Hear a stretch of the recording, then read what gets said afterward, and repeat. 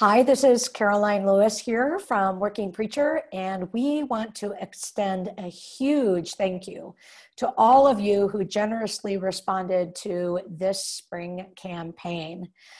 We are happy to report that thanks to your generosity, we blew past our ambitious $50,000 goal and received over $61,000 from more than 1,000 donors, including 240 Working Preacher sustainers. Thank you. We know you rely on this site regularly, and we are grateful that you took the time to let us know what this ministry is worth to you. We are so grateful for all of you who chose to become or to increase your monthly contribution to Working Preacher as a sustainer. We truly appreciate your commitment to support this ministry. Thank you for keeping Working Preacher working for you.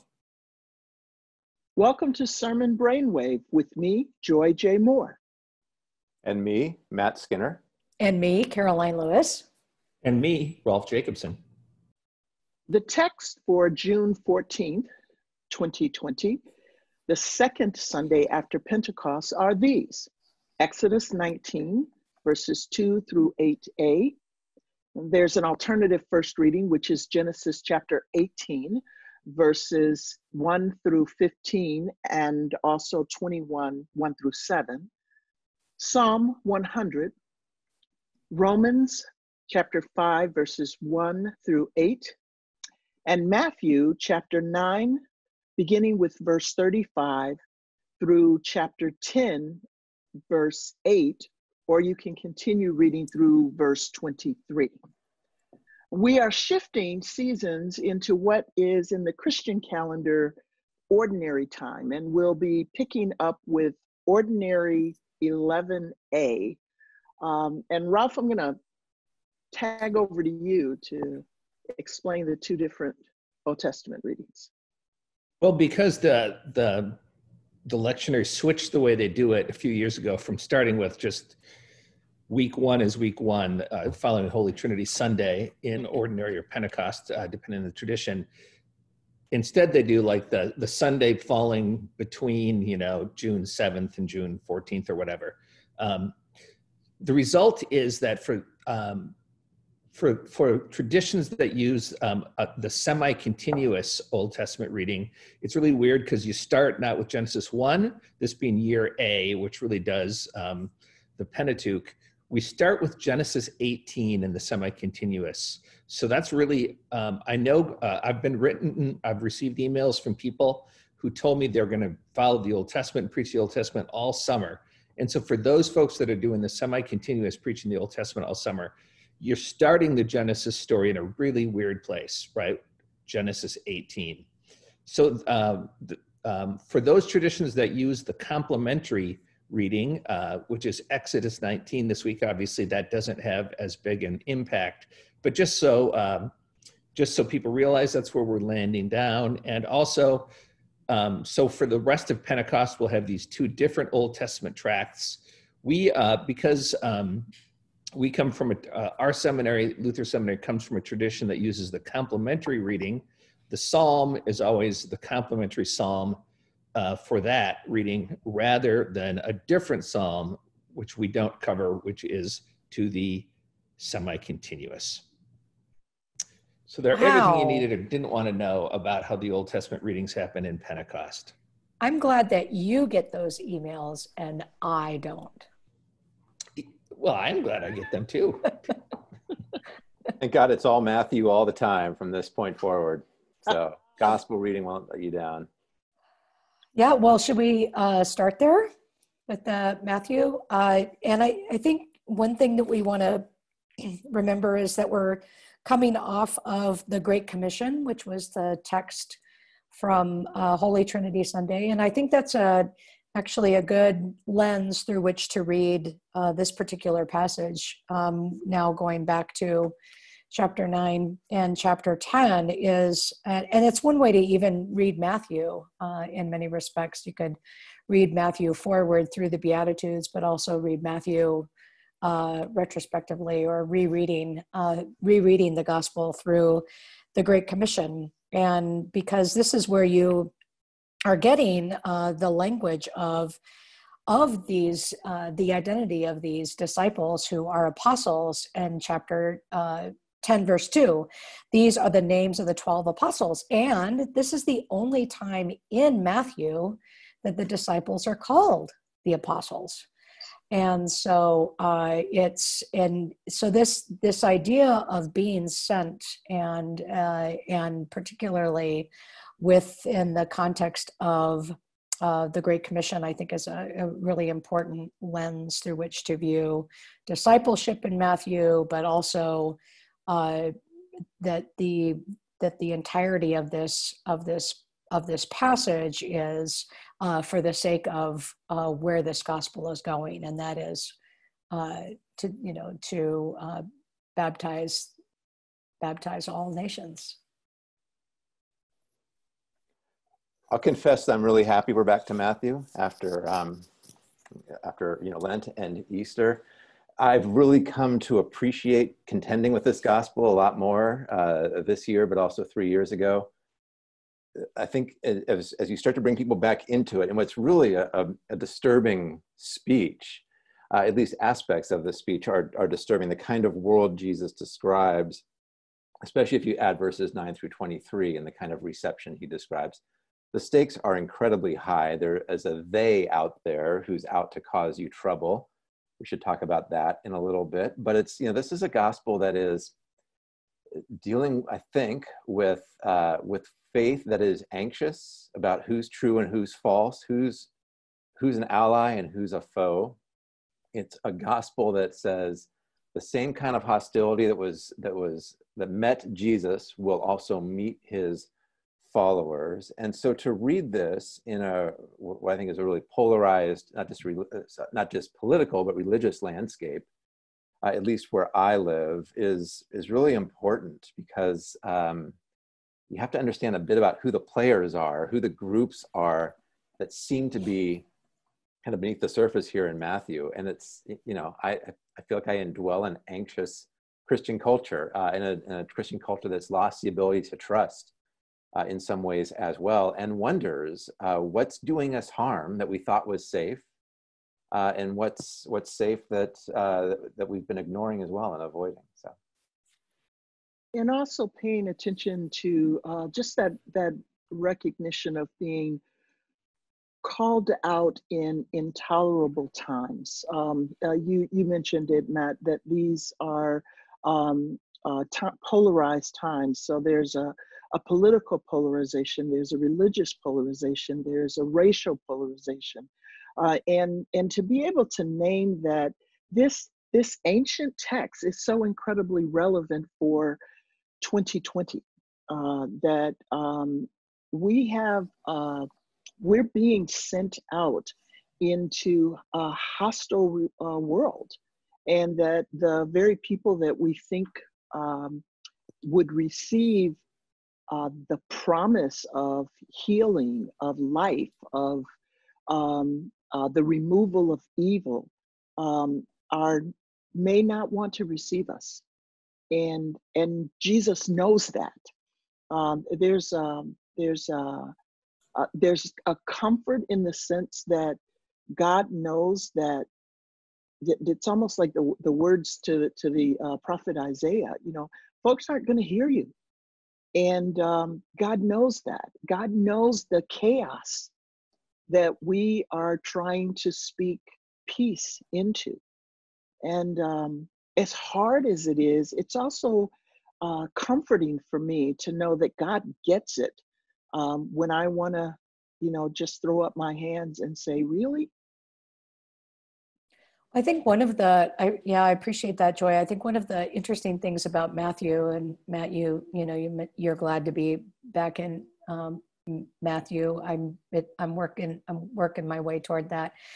But I was actually doing a overview of the Pentecost texts with a group of pastors in Southeast Minnesota about a month or so ago, talking about themes in Matthew. And one of the things that I noticed and that I lifted up with that group was the way in which not necessarily blessings, like official beatitudes appear throughout Matthew, which you get that in Revelation, but these sort of these hints of blessing in the midst of rather difficult and or harsh words.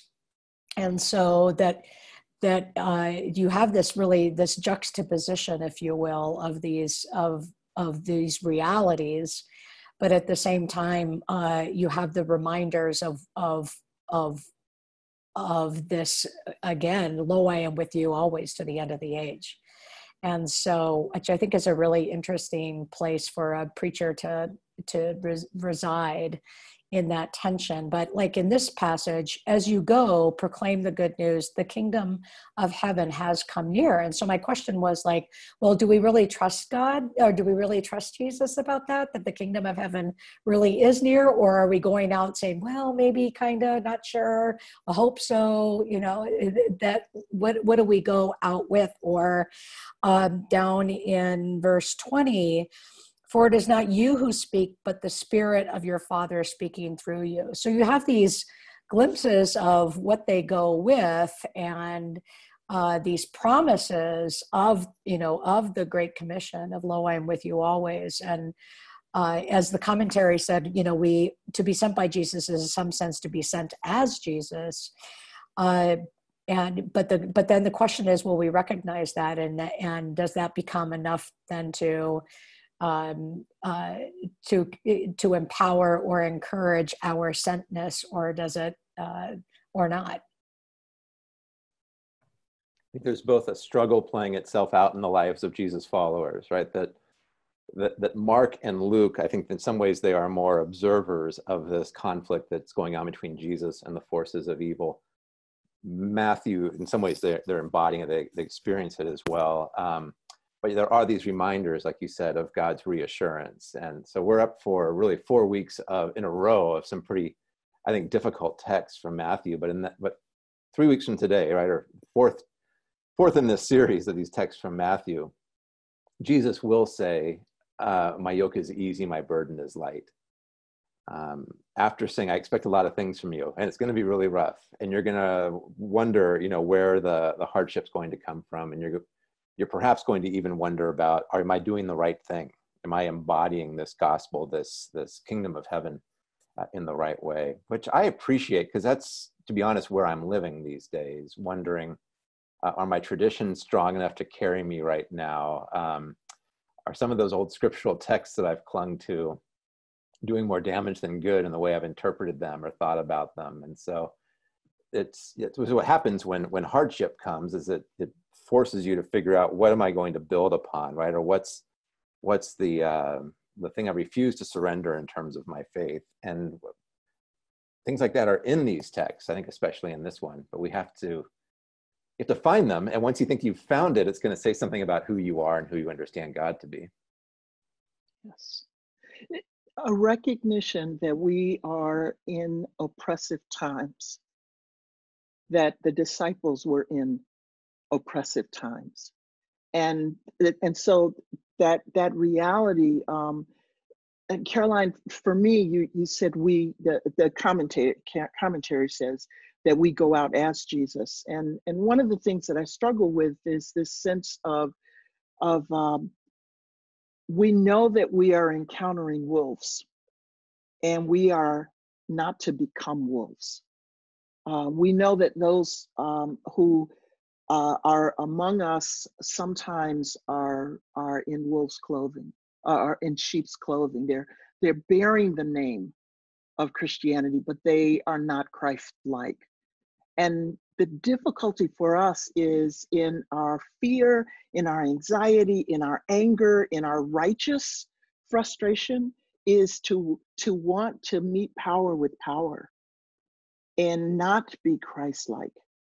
And that, Matt, what you were saying in terms of where we will soon hear Jesus say that the burden is light comparatively. Right here, it's just a clear recognition that the times are oppressive, and you're going to find enemies among those you think you should trust. And do we have the wisdom to recognize who's faithful and who's actually wearing, the Lamb's name, but it's not? Especially when a lot of those texts in Matthew, which, surprise, surprise, are up ahead in the coming months, are going to talk about ways in which you will never be able to determine on your own who's the wheat or the wheat. This is God's work to do in the end, right? Or the bridesmaids who sleep and so on.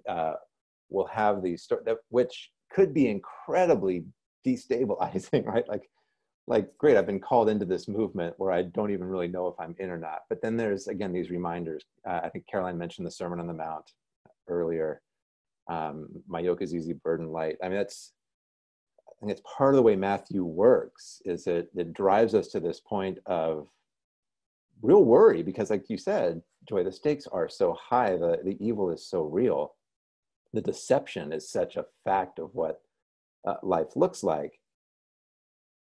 But Jesus nevertheless is gentle and humble of heart, right? And the good news is first and foremost to the poor in spirit. And that's where I think you build your theology of, according to Matthew, around some of those statements, because that's what he enacts. It's not just what he says, it's also what he enacts. And there's an inseparability between Jesus and the disciples, the work of the disciples and the work of Jesus. And so you get, the language then in 10:1 of authority over unclean spirits, cast them out to cure every disease and every sickness, is of course the ministry of Jesus in chapter 4, right before the Sermon on the Mount. Jesus went throughout Galilee, teaching in their synagogues and proclaiming the good news of the kingdom and curing every disease and every sickness among the people. And so there's, I think that it's important to go back to that verse and say the disciples have already witnessed this to a certain extent. And so then, one can, if you fast forward to my yoke is easy, that yoke, being yoked with Jesus is something that they've already seen, but it's something that they are then, Jesus' work is their work, and that there's, I think there has to be some sort of, I don't know if I want to say comfort in that, but maybe this is going ahead of ourselves with that translation, but my yoke is good. It's probably a better translation. And so so where is it that what you're talking about, Joy, where is it that we're seeing the goodness, that curing of diseases and every sickness among the people, which has a lot of potential of what does that mean? How do we, what kind of sicknesses are we going to diagnose when we're sent out? And that we're being sent out not with the tools or the equipment we think that we should go out with. They're not. They're not packing. It's almost like the Old Testament, where it's like, they're double. Stop, Joy. Say what you're saying. There are two. One is Jesus teaching the disciples to pray, give us this day our daily bread. That's lived out here now. And it's back in the Old Testament in terms of just take enough of what you're going to need for this day. And where we are right now is if you're going out in tough times, you want to take all the gear that you possibly can. And that's not dependent on Jesus. And when you've got too much stuff, it's also real hard not to want to protect it instead of protecting those that we are sent out to love in the name of Jesus. Mm-hmm. Speaking of go ahead, Matt. I was going to go to the Old Testament too. It sounds like you are also, though. I was, since Joy mentioned it. Exodus is the complementary first reading. Also a story about identity, right? Who do you understand God to be at the core of your identity as a people, right? You have seen what I did to the Egyptians, how I bore you on eagle's wings. And you have an opportunity to be a treasured possession among all the peoples. I mean, this is a foundational confession, I guess, or a statement in this case about who God is. Mm-hmm. And whether or not the people will be willing to not only hear, not only say they listened, to actually live out, to obey what they are being asked to do, to be, as you said, Matt, to recognize the identity is to be different. You've experienced this. God has borne you up. Trust that God will continue to bear you up. Mm-hmm. Mm-hmm.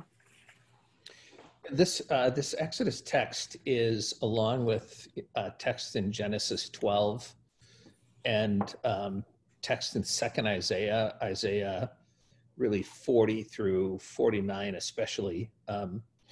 You get three huge moments of massive disruption in the Old Testament story. The first is the Tower of Babel. The second is the experience of slavery and Exodus. And the third is the exile, the destruction of Jerusalem as exile. And what's interesting to me is how in each moment afterwards, as God reconstitutes the people, it's specifically for the sake of mission. So here, it's not just that you will be my treasured possession, but rather that you will be my treasured possession so that you will be a priestly kingdom and a holy nation. The reconstitution of the mission that the people are on. And I've wondered, as the people of God in this late modern or postmodern time, the destabilization of the church as having a privileged place in the society of the West, as we've been destabilized and are being reconstituted, whether or not it's mission that is the fundamental category that we need to understand ourselves as recommissioned for the sake of mission. Sorry, as you can tell, I am at home and the doorbell is ringing, so I will mute and pass it off to someone else. Go ahead, Joy. Okay, I was just going to follow up with what you were saying, and Ralph, in that idea of reconstituting the mission, and I'm echoing back what you said, Caroline, about Jesus and the apostles in Matthew. Is in Exodus we're told, you've seen what I've done, and in Matthew, first we're told what Jesus does, and now Jesus is saying to his disciples, go and do it. And so I just love what you just said, Ralph, in terms of we are being sent out still in that original mission of God that is a love for all the world, and that the displacement of the people of God in our current culture, whether that's the displacement of ancient Israel or first century Jews or the current church, when we lose sight of whose mission we are involved in and what is exactly the call that God is calling us to do in the world versus what we might want to do in the world. Which is why then that phrase in verse 8 is so important. Which just like totally jumped out at me this time around. Like, everything that the Lord has spoken, we will do. Of course, that doesn't really quite work out, but that is that's a moment where it's a really interesting moment of the human condition of committing to that mission. Oh yes, this is what we're going to do, and the ways in which we hear the commission, we hear the call, and yes, we will. Everything that the Lord has spoken, we will do, and then how quickly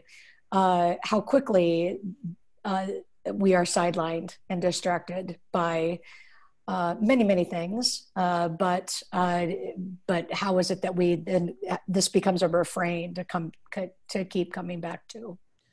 Come on, it lasts like 11 chapters in 40 days until the golden that is calf pretty thing. good, actually. It's better than a lot of us could do. Yeah, And Moses is just talking the whole time in between. So that's true. That's a good point. Should we go to the anything else? Should we go to the semi-continuous, or do you want to keep in the complementary vein? Well, let's move on. But just to recognize, I mean, this really does fit well with the Matthew text in terms of, right, they're texts about mission. And, there's so many things about the Matthew text. I was just quiet while we were talking about it because there's so many things about that I don't understand, such as why in Matthew he sent the lost sheep of the house of Israel and told to seek a house that is worthy, as opposed to Luke, where they're just sent to all the villages and stay with whatever house is welcomed. I just don't understand it. But to go back and forth, what does it mean for the sake of the world and for the sake of the lost sheep, comparing it with Matthew, of the house of Israel to be the priestly kingdom? Anyway, I don't know. Just before we move on to the other texts, any response to that? Solving my perplexity. Exactly. Okay. Eddie's going to jump in on that. I just, I think you answered in your own asking, Ralph, in the sense of what does it mean to be, and I'll use the language, a peculiar people who don't, who are responding to the mission of God, not the mission that our politics puts before us or our society puts before us, even when they, and I'm echoing Matthew here, even when they look like or sounds like they are Christ-like, to be able to know that sometimes you're going to get a wolf in lamb's clothing, and that we're called to a specific mission that is more than just what is socially right, but to use your word, Caroline, which is good. Mm-hmm. Well, and maybe this is where the psalm is helpful, because the psalm really does connect with, I think, some of the themes that we're talking about. What does it, I mean, another way to say, but what does it mean to worship the Lord? What does that look like? Can anybody tell that we're worshiping the Lord? Can anybody tell by our peculiarity, right? That this is our God and not another God. Know that the Lord is God and that the Lord made us and that we are God's and we are God's people, the sheep of God's pasture. And so that the psalm then could be, I don't know if you need to use it liturgically, but the psalm could be a reiteration of that peculiarity and that distinctiveness. And there is that by our sending and by our the way we are, by our worship, that there is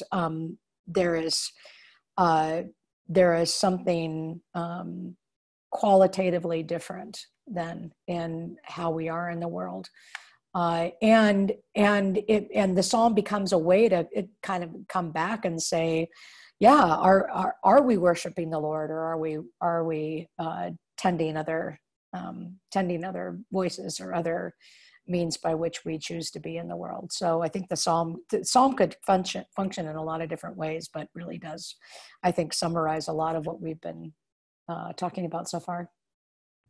I think the psalm reminds me again of identity. I mean, I think what we're talking about is more identity than mission, but that's maybe for another podcast. But it's this idea of who is God and who are we in God's eye. We're recording this 10 days before this Sunday, and as I was reading Psalm 100, I'm thinking, I know my congregation's not going to be ready for a psalm like this in 10 days. I just don't think we're going to be at the point of make a lot of noise to praise the Lord. And I thought about that some more, about the ways in which praise can be defiance, not a way of pulling yourself out of lament or pulling yourself out of resolve as a way of just kind of saying it's okay, or we're not going to worry about that for the next hour or so. But there is a way in which praising God in the midst of devastation, in the midst of real heartache and lament and repentance, at least I think that's going to be what's going on in my congregation, still can praise. And there's something defiant about that, because it's proclaiming finally that the Lord is God, and not these other powers in the universe, not things that are the sources of evil or the sources of concern in Matthew 10, for example, but God is nevertheless still Lord. I appreciate that, Matt, because in the moment that we are recording this and all that is going on in the world, there are different ways that we can look at what could be seen as progress and what could be seen as 3 steps back.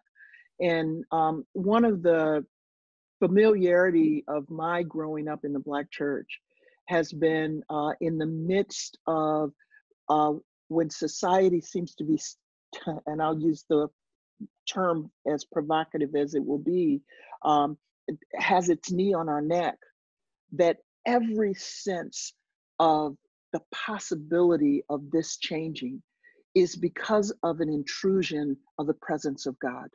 And for that, we will give praise in the midst of the oppressiveness. And what's happening in this moment, if I can dare say this, is that for years, the African American community has been crying out because of the oppression that is repeated against us.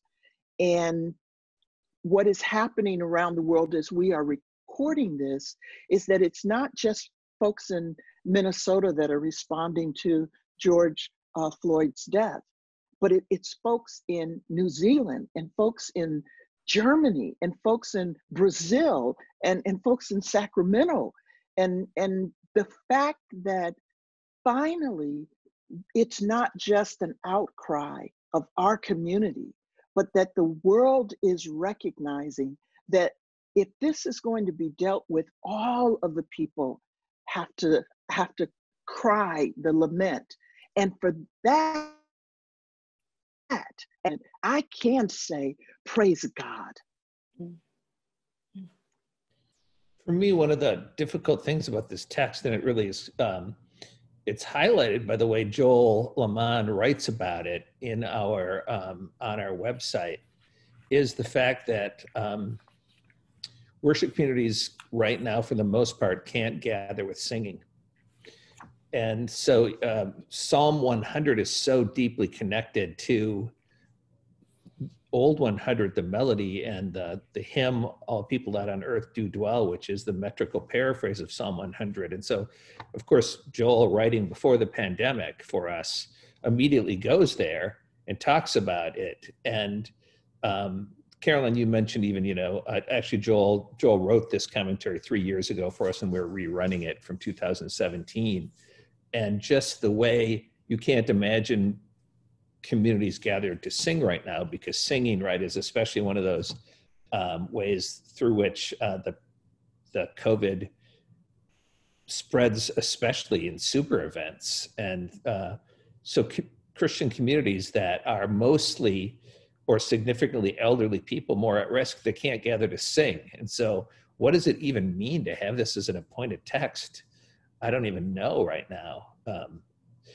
I do think that one phrase, which is so significant, know that the Lord is God, that the word know in Hebrew, the word that we translate as know, is a better way to put it, is not just an intellectual knowing. That word really means to deeply internalize the reality that Yahweh alone is God. I mean, that's the message at the heart of the psalm, and that Yahweh's lordship is especially known in Psalm 100 because, and this is why it's such a good complement with Exodus 19, it's because God has constituted this people. He made us, not meaning he created us as humans, but rather he created us as a people. We should maybe get on to Romans. Actually, we haven't even talked about Genesis 18 yet. No, we So, haven't. as I mentioned, somebody emailed me and said, hey, I'm going to preach the Old Testament all summer in the semi-continuous. And so I said, well, for sure, I'll talk about it. So the first hard thing, as I already mentioned, is you're jumping in mid-story. This doesn't start at Genesis 1 as it could. It doesn't even start with the story of the cycle of Abram and Sarah. So really, you got to jump in there, I think, and really talk about the first 6 chapters of their story, because now you finally get to this incredible story of yet again the annunciation of the birth of, that we've already had the promise of a child and many descendants, and then in Genesis 15, the renewal of that promise, and then in 16, Sarah's tired of waiting, and so the whole incident of Hagar's exploitation by Sarah and Abram, and the birth of Ishmael, and now this incredible story, which ends up with the incredible phrase, right? I mean, the best part about the whole laughter, and is anything too wonderful for the Lord? And I can't imagine a whole lot of better gospel refrains right now for the church than is anything too wonderful for the Lord. Rolf, is that the best translation of that phrase? That was one question. Or what were? It's pretty good. I mean, what verse is it in? You're gonna have to remind me. Or so 14. So I can pull up my Hebrew. The thing about it, the thing about that phrase is the root that's translated as wonderful here is then the noun that is all throughout the Old Testament translated as the wondrous deeds of the Lord, which usually are things like the Exodus and the deliverance of the Red Sea and the plagues that God sent to free the people. So that the wondrous deeds of the Lord are these massive interventions in history for the sake of the people and their mission. And so it's really impossible to translate into English, is, the truth is, because how do you get a word that captures that? But part of it is the good news that in this birth of this one boy to this one woman who has suffered, it's that wonderful. It's as wonderful as the Exodus, Mm-hmm. So I don't know how else one would translate it. I haven't looked to see how, I always look to see how Gene Peterson translates it. Let me look and see. Go ahead, Joy. As you look for that, I appreciate you doing that, because when we look at the Exodus and we look at those, they seem like these big, powerful acts of God. And of course, they fill us with awe and wonder. And this is God showing up, like you said, at the birth of one child to one woman who has suffered.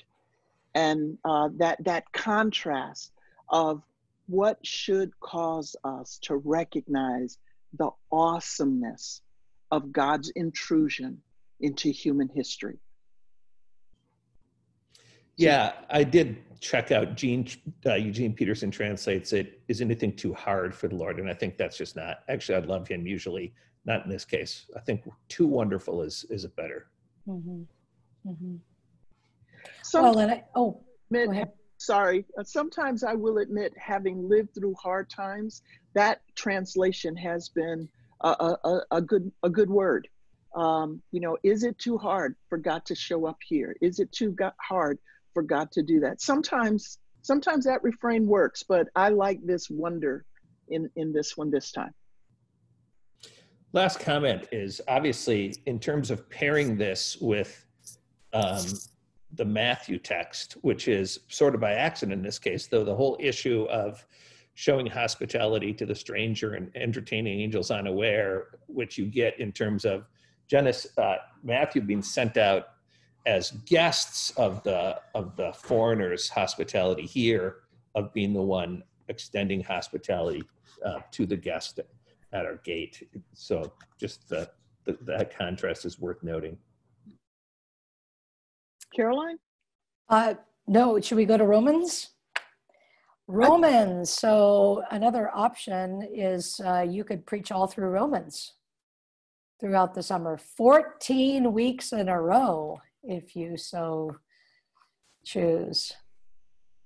Anybody? I love it. Well, you should, if you want to. Be a good chance to get some books, do some reading, dig in, give yourself a little bit of a summer seminar on Romans as a preacher.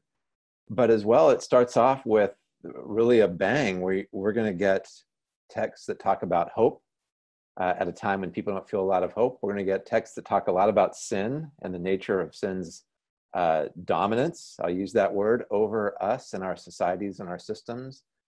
You'll get language about the Spirit and crying out. I mean, you've got some texts in the next, I think, 6-7 weeks that are, again, depending upon where exactly you live, but I think can really help not solve problems necessarily, but open up conversations about what is the nature of a life of faith right now, and what is the problems that we're up against, and how are those more than just bad apples or bad policies, but those are something that have spiritual dimensions. And then what's our role in this, and what does the Spirit equip us to do or not to do? So it could be a great time to dig into Romans. I love these verses here at the start of Romans 5. I think they are important. They are sometimes criticized for being a little bit too much sunshine. But I think I think we've forgotten I think I have forgotten that suffering is part of the human condition, always has been, always will be. And the question is, how do you respond to suffering, of your own suffering and the suffering of others? And that's where you don't have to be a Christian to figure that out, how to do that well, but it sure helps.